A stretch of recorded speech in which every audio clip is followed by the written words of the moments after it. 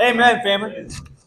Now, my title and 1 point for my short little charge is discipline and repentance. Come on. Now, it's so great to have discipline in your life. Like, for example, having the discipline to go work out, get all big and strong, or to have the discipline to clean your room once a week. I know I need that discipline. But what's even greater than these, although still important, family, is to have the discipline of repentance. Come on. Let's go to Hebrews 12, 1-3. Let's go there, bro. Come on. Yeah, bro. Hebrews 12, 1 Come on, Zach. to 3. Let's go, Peter Johnson. Come on, Zach. And it says here, therefore, since we are surrounded by such a great cloud of witnesses, let us throw off everything that hinders and the sin that so easily entangles. And let us run with perseverance the race marked out for us, fixing our eyes on Jesus, the pioneer and perfecter of faith. For the joy set before him, he endured the cross, scorning its shame, and sat down at the right hand of the throne of God. Consider him who endured such opposition from sinners, so that you will not grow weary and lose heart. Come on, Zach. It's a great scripture. Yeah. Now, family, we live in a world full of darkness. I mean, God did cast down Satan onto earth. Yeah, come on, man, bro. Keep it real. And not only that, but we always have a cloud of eyes judging our every movement of seeing if we do something wrong as disciples from the world.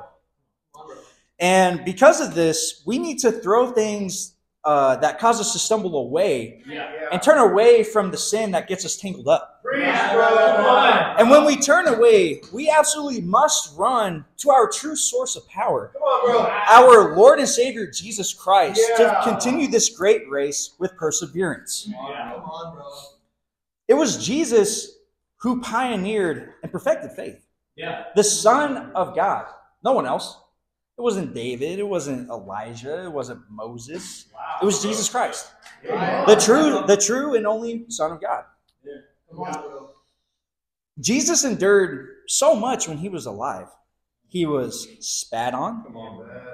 He was criticized, beaten, flogged, and even died a criminal's death on the cross. And yet, he went through it all because he was focused on finishing his great task of opening a new lifeline to God through him, and also sitting at God's right hand of his throne when he died and went to heaven. And with this, family, we should be encouraged from this great endurance, because when we focus on Jesus and all that he has done for us, we will not grow weary and lose heart, but be energetic and heart-filled in God.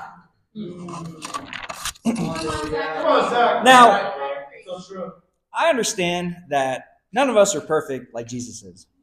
I know I'm definitely not perfect. I have my own flaws.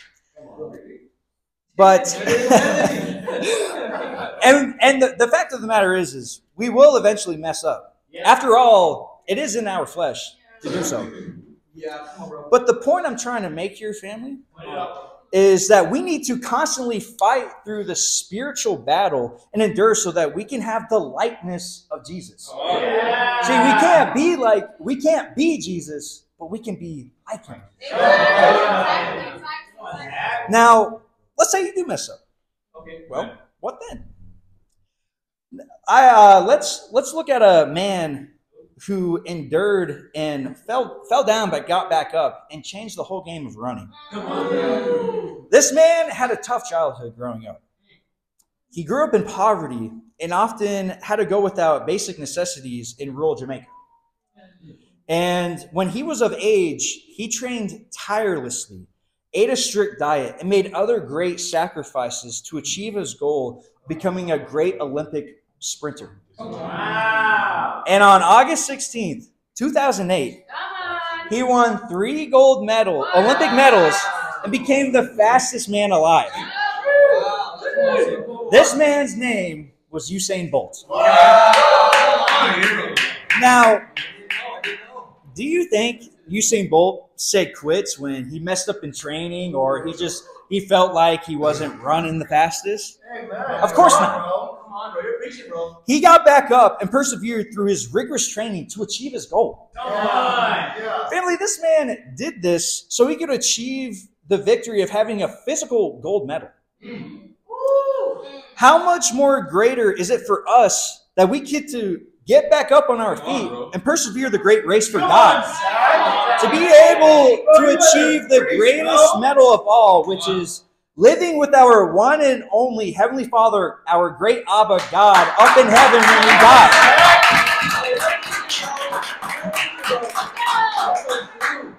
So family, the next time we stumble in sin, we need to just get back up.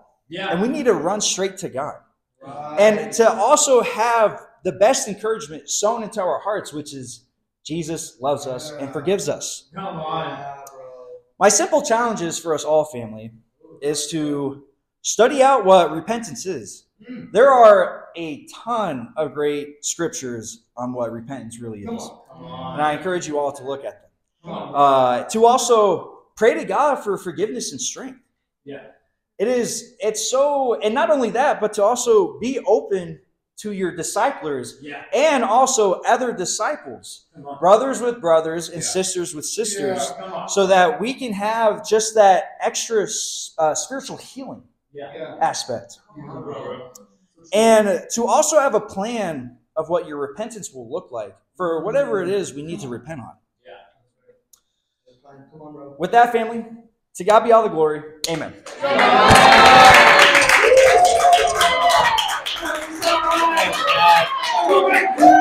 Come on. Good evening, family. Are we fired up to get into the Word?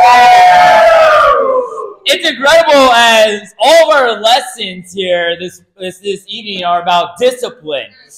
And you see, there's some terms I just kind of want to break down so I can just help you guys understand. Both are super important, but I believe one is above the other. You see, there's one definition called motivation. Right? Write this down if you want. Motivation is the desire to do something. Right? You're motivated to go to the gym. You're motivated to do something. You're motivated. The next one is discipline. Discipline is the act of doing something even if you don't feel like it. That's discipline. Right? Discipline is going to the gym when you don't feel like going to the gym. Right? Discipline is choosing to do something even though you don't feel like doing it, right? It's going against what the heart desires and what the flesh desires there. And a key point that I want to focus on in my lesson is quiet times. So my point is discipline in quiet times. Let's turn here to Mark 1. Let's turn to Mark 1. Mark 1, and you guys can probably assume where we're going here when it comes to quiet times in Mark 1. But Mark 1, what we're going to actually do is we're going to read some periclopes. Periclopes are essentially the subheadings right above the titles of all the different passages. So in verse 9, right above it, it says, the baptism and testing of Jesus. So we see Jesus, right after being baptized, he's tested. We all can relate to that. Right after getting baptized, right out of the waters, he's being tested. Right, and in verse 16, right, that subheading says, Jesus calls his first disciples. So after Jesus is tested, after he gets baptized, now he's going out and making disciples. Right, we all can relate to that as well. Verse 21, right, the subheading for that one says that Jesus drives out impure spirit. So Jesus is now like driving out demonic spirits. Verse 29 says Jesus heals many. Right? So it's definitely a lot that Jesus has on his plate here.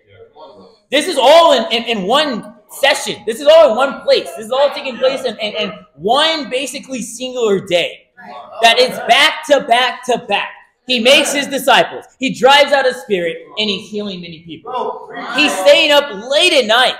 And it's the same for us. When we face trials and hardships, and we have things going on back to back to back, and we're so exhausted, we're so worn out. Yet, let's take a look at Jesus' discipline in this aspect. Verse 35 to verse 38 says here, very early in the morning, while it's still dark, Jesus got up, left the house, and went off to a solitary place where he prayed. Simon and his companions went to look for him. And when they found him, they exclaimed, everyone is looking for you! Jesus replied, let us go somewhere else, to the nearby villages, so I could preach to there also. This is why I've come. So he traveled through Galilee, preaching in their synagogues and driving out demons. So we see that very early in the morning, Jesus, right, he got up, he went to spend time with his Father.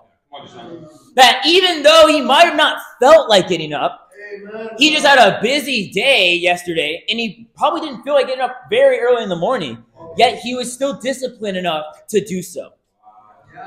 Why? Why was he willing to do it? Well, because he wanted to spend time with his Father, with Abba. And I want you guys to ask yourselves this, write this down. Where are you guys spending time? Great question. When you first wake up in the morning, where are you spending time? Is it on social media? Do you click on the Instagram, the Facebook, scroll for a bit before you jump into your quiet time? Right? Is it checking out on a video game before you jump into your quiet time? You know, get a quick round in. You know, I want to warm up my brain. Right? Where is it? Right? Ask yourself and challenge yourself. Right? This week, family, one day out of this week, I want you guys to get up before sun is in the morning. So, right, get up early in the morning. So the sun rises at 7 here in Lincoln, Nebraska. So you have to get up at around 6. Get up at around 7 on the dot if you want, right? Yeah. So that's my challenge for you. Finally, let's close out in 2 Timothy 1 here. Let's close out here, 2 Timothy 1. Take us there. Come on. Oh, you hit the mark, bro. I wish I can get deeper into this topic here, but I'm time sensitive. Come on, bro. 2 Timothy 1, verse 7 to 8 says here. Says, page turn. For the Spirit God gave us does not make us timid, but gives us power, love, and self-discipline. So do not be ashamed of the testimony about our Lord or of me, his prisoner. Rather, join me in the suffering for the gospel. By the power of God, he has saved us and called us to a holy life. We see, family, that when we chose back in the world, we chose to study God's word, and we chose to do quiet times on a daily basis, that this scripture would now apply to us. That, family, we now have the Spirit of God dwelling inside of us that helps us to no longer just be motivated to do quiet times, but to now be self-disciplined to do quiet times. That Spirit, right, it guides us to deny ourselves. It guides us to deny ourselves every single day to get into the scriptures, right? A disciple's self-discipline in quiet times is what sets them apart from the world. Come on, bro. That is what sets us apart from the world, is our self-discipline to get into God's word. So my challenge, family, is study out characteristics in your quiet time. Come up with a plan. Study out some characteristics. Study out what it means to be powerful. Study out what it means to have love. Study out what it means to have self-discipline. Right? Tonight, family, we have the same Spirit Jesus had.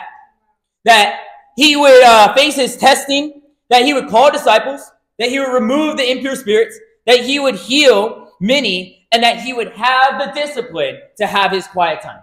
Family, let's go after this in a powerful way. To God be all the glory.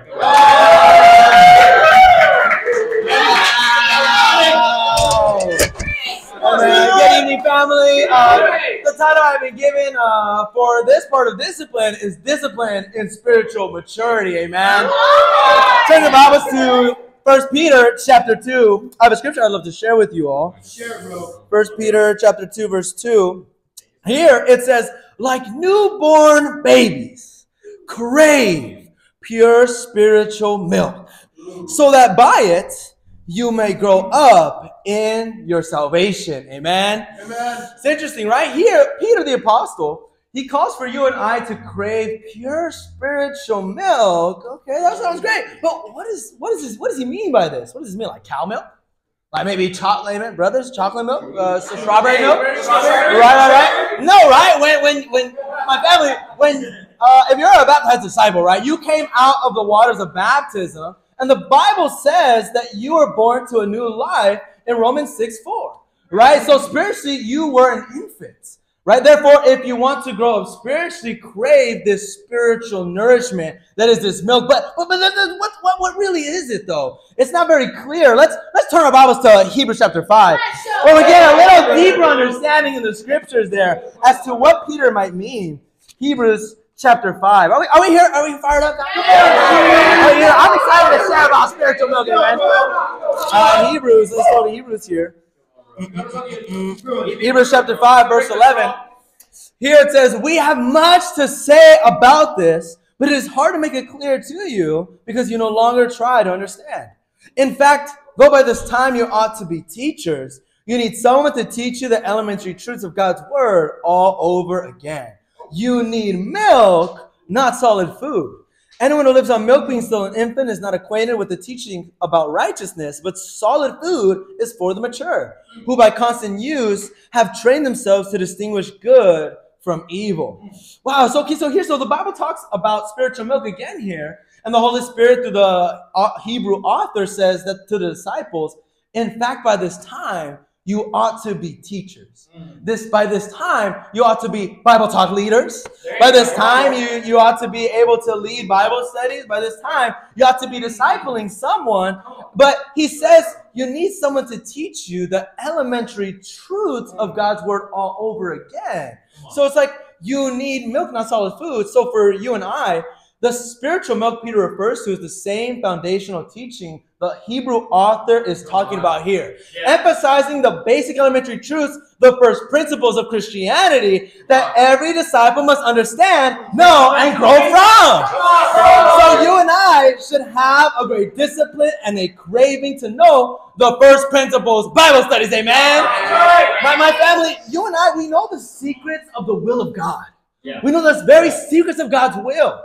Through the scriptures, the Bible, of how someone can seek after God, to be a true worshiper in the eyes of him that man worships in spirit and in truth.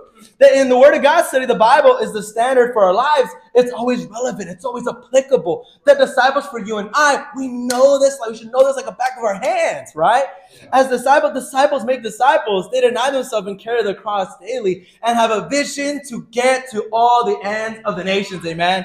Go making disciples, right? Light and darkness, repent and be baptized for the forgiveness of sin, the gift of the Holy Spirit. Guys, the disciples in the first century, they didn't question these things. They knew these things like the back of their hand. This was their bread and butter, right? These were actually the spiritual milk. These were the basics to them. So could you imagine, like, for us as disciples, spiritually, like maybe you as a father, imagine you as a father, a mother, and you have a kid, you're raising them, and they're feeding off milk for some time, and maybe they're 2 years old, milk, okay, that's fine, 3 years old, 4 years old, 5 years old, still drinking milk. No, 10 years old, whoa! You gotta be a parent that sees this and throws the red flags and goes, man, my son, my daughter, there's something off. There's something wrong because they're not moving on to solid food. My family, once you get down the basics that is the first principles, these scriptures, the spiritual milk, you'll be able to move on to further and deeper teachers into God's word for his glory. Amen. So my challenge for you in the next 3 months, that's like up until September right there, have a discipline to study out the first principles. To be able to confidently lead. If you're not seeking God, lead seeking God powerfully. Know it like the back of your hand. Seeking God, if not, okay, Word of God. You got it down? Okay, Word of God. The next one's kingdom. The next one there, like, right? You move on to whatever the need is, right? Man, for me personally, I'm preaching to myself here. You know, by this time, I have to be able to lead these Bible studies. And man, I'm so eager to go after this challenge. And I pray that you guys are eager to join in with me as well, amen. So family, let's learn how to wield his sword, amen. Let's go after making him known, giving him the glory by knowing the basics, the spiritual milk, and let's have a great discipline so that by 6 months on, 6 months forward, by the end of the year, we'll get as many people to be able to lead through the first principles, and we'll see so many more fruit and people enter God's kingdom. Amen. So with that, to God be all the glory. Amen. Let's go, T-Bone. Amen. Let's go, bro. Amen. Family, I hope you guys are so fired up to hear the word of God. Amen. If you will, please turn your Bible to 1 Peter chapter 4. And the title of my little sermonette is Discipline in Prayer. Now, as you guys know, prayer is one of those things, it's a necessity on a daily basis. And not just in the morning with your quiet time, but all throughout the day. Whenever you need to say something, just say it to God. Just say a prayer. But as you guys know, some of us can pray for, God, give me strength.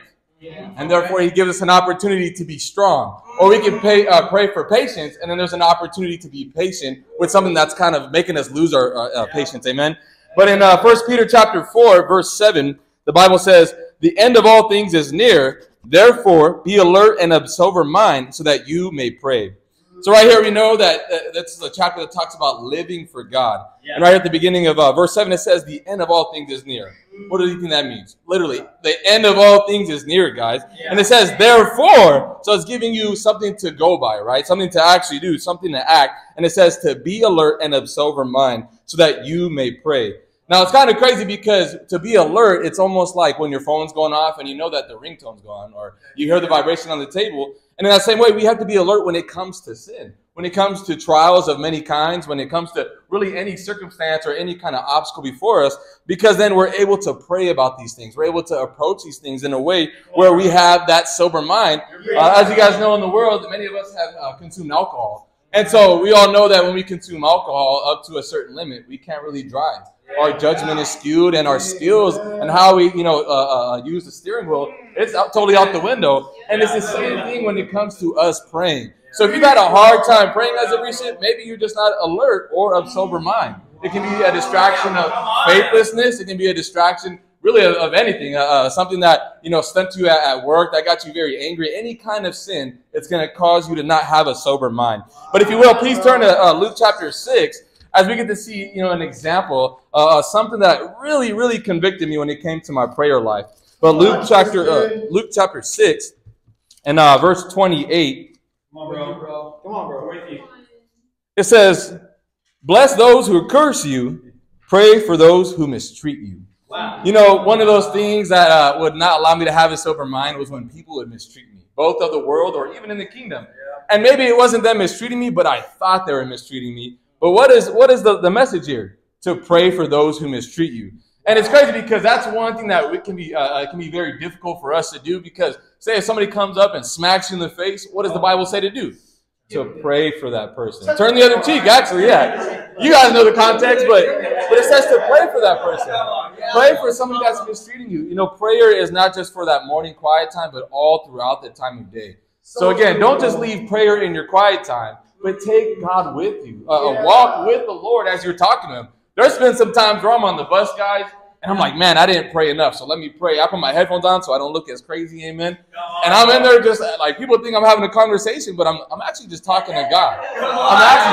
And it's crazy because if you guys have ridden the bus here in Lincoln, like, there's some sketchy people on the buses, guys. Sometimes I get mad dogs, but I'm like, man, I'm just praying to God. Like, I have nothing to do with these people.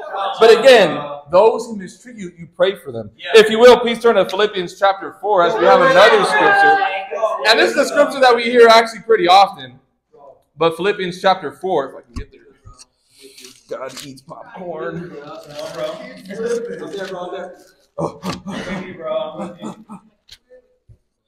Philippians chapter 4, picking up in verse 4, it says, rejoice in the Lord always. I will say it again, rejoice. Let your gentleness be evident to all. The Lord is near. Do not be anxious about anything, but in every situation, by prayer and petition, with thanksgiving, present your request to God. So right here we see that we have to rejoice always, right? Rejoice in the Lord always. And with what I've been hearing about, the good news sharing and stuff that's going around the church, we know that, there's been many times where we've had to rejoice and maybe we haven't. But the Bible says it clearly right here to rejoice. He says again, to rejoice and to allow your gentleness to be evident to all. Why? Because the Lord is near. And we can be anxious about these things, but what does it say? He says to present your request to God with what? By prayer and petition, but with thanksgiving. So if you're missing a little bit of thanksgiving, then I don't know if your heart's right when you're saying that prayer. Because I know there was a lot of times where I'd present my request to God and I had false motives. It's also talked about in James 1, how people can have wrong motives and their prayers may not be answered because why? Well, you're going to use that thing to not really be fruitful about it. You're not really going to allow God to be glorified through it. So when it comes to creating a disciplined prayer life, it takes much practice and much effort. So when it comes to that practice, I want to ask a question. Where is your prayer life right now? Are you praying every single morning? Are you praying every single time you have an opportunity to be patient, to be loving, to be kind, to allow that love to be evident to all? Or are you just being flat out sinful or just not caring? Are you being apathetic? Because again, there is much opportunity to grow in this discipline simply by just praying through every single moment of every single day. Literally. Think about where you're at. Be alert of where you're at. Be sober of where you're at in your life and what you're saying, how you're conducting yourself around your coworkers or around the disciples. And just pray through these things, literally. If you have a hard time praying as well, guess what? One thing that I was able to do when practicing prayer, I would just go and ask somebody, hey, what's one prayer request that I can pray for? And then to the next person, hey, what's one prayer request I can have? And then I would do that on Instagram. I'd go up and text everybody individually. Now I'd have a list of about 30 minutes of prayer. And again, this over time allowed that discipline to come into place because it took much practice and much effort. But with that, guys, I really do hope that you guys consider your prayer life as less of where you should be, because again, we can always be growing. We can always be talking to God our Father. He's literally just waiting for us to talk to him. It's just a matter of us doing it. But with that, to God be all the glory.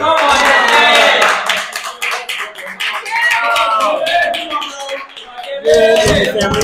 Title of my short charge is Discipline in the Secular. Let's go ahead and open our Bible over to 1 Timothy chapter 4. 1 Timothy chapter 4. We're going to look at verse 8. It says, for physical training is of some value, but godliness has value for all things, holding promise for both the present life and the life to come. Awesome, right? So Paul writes to Timothy on various aspects of ministry and godly living. And what he's saying here is that he acknowledges basically physical training has some value, right? For myself, I've been trying to get back into the gym lately. And I know a couple of brothers as well, Alex for joining me, trying to get back in shape, right? And it's interesting that Paul even writes this because understanding that physical training has value, right? Because it's likely that he already would have been in shape, right? In the first century, walking was the primary mode of transportation. Food scarcity and absence of the processed food we all have today meant that overeating was very uncommon. Paul himself, he was a tent maker by trade, which required tremendous amounts of strength and endurance, physical endurance. And in fact, most jobs during this time would have been physically demanding. His various missionary journeys, which involved very long distances, for example, Philippi to Thessalonica, is actually a 100-mile walk right there. And so likely Paul would have already been in shape. He would have been looking like Leo, right? He would have already been in shape, right? But he said still that physical training has some value, right? And today I want to talk about different growth opportunities we can have in ourselves, which retain some value, right? We're going to look at Mark chapter 1. And Deshaun almost stole this, but we're going to look at Mark chapter 1, verse 17. It says, come, follow me, Jesus said, and I will send you out to fish for people. At once they left their nets and followed him. Awesome. Jesus here, he leads by example. He calls out to his disciples to come and follow him. And he's calling them to imitate his example. In the same way for ourselves, have you thought to consider what sort of example is it that you are setting? What sort of first impression do you give off? There's a saying, don't judge a book by its cover. But I dare say that the reason that the book has a cover is because the cover is meant to be judged. So you do, in fact, judge a book by its cover. Family, how does your cover look this morning? A bad first impression can be the reason why someone decides to study the Bible with you or maybe not study the Bible with you, right? Your appearance Consider this. In the very first study, seeking God, right? Yeah. You're ultimately calling the other person to imitate your example, to imitate your discipline, to wake up early in the morning, 6 a.m., 5 a.m., like Deshaun said, and have quiet times each and every single day. However, your own appearance is an outward reflection of your own discipline. Your appearance alone can prove whether or not you practice what you preach. Come on. Look at Titus chapter 2. Bro, let's go. Titus chapter 2. We're going to look at verse 6 to 10. Verse 6, it says, similarly, encourage the young men to be self-controlled. In everything, set them an example by doing what is good. In your teaching, sow integrity, seriousness, and soundness of speech that cannot be condemned, so that those who oppose you may be ashamed because they have nothing bad to say about us. Teach slaves to be subject to their masters in everything, to try to please them, not talk back to them, and not to steal from them, but to show that they can be fully trusted, so that in every way they will make the teaching about our God and Savior attractive, right? Wow. So Paul is writing a letter here to Titus, explaining that when others are able to see positive changes in your life and positive virtues in your life, it's going to actually attract them to the message of Christ, right? Wow. And for yourselves, when you're in Bible studies, like, are you sitting there snacking on McDonald's and chips? Are you underweight? Are you overweight? Are you well groomed? Are you dressing to impress? Are you dressed in a dirty t-shirt and flip-flops? Are you making the gospel attractive, right? Now, I want to show you guys a picture here. And some of you might have seen this before, but if not, I'll explain it, right? This picture right here is called survivorship bias. And the idea is that pretty much during World War II, the military had wanted to reinforce their planes based on where they were being hit. They examined the returning aircraft and they put the red dots where they thought all the bullet holes were at in the plane, right? Okay. And so what they thought was to add armor to these areas where the red dots are. And so they wanted to increase the plane's chances of survival, right? Now, however, a statistician named Abraham Wald pointed out a crucial insight. The bullet holes on the returning planes indicated the areas where they could sustain damage and still make it back. Therefore, the areas without bullet holes, those are actually the areas where the most critical damage takes place, leading to the plane actually not returning in the first place. Right? Wald recommended reinforcing the areas with the least damage on the returning planes, as those were the planes that, when hit, led to the aircraft being lost.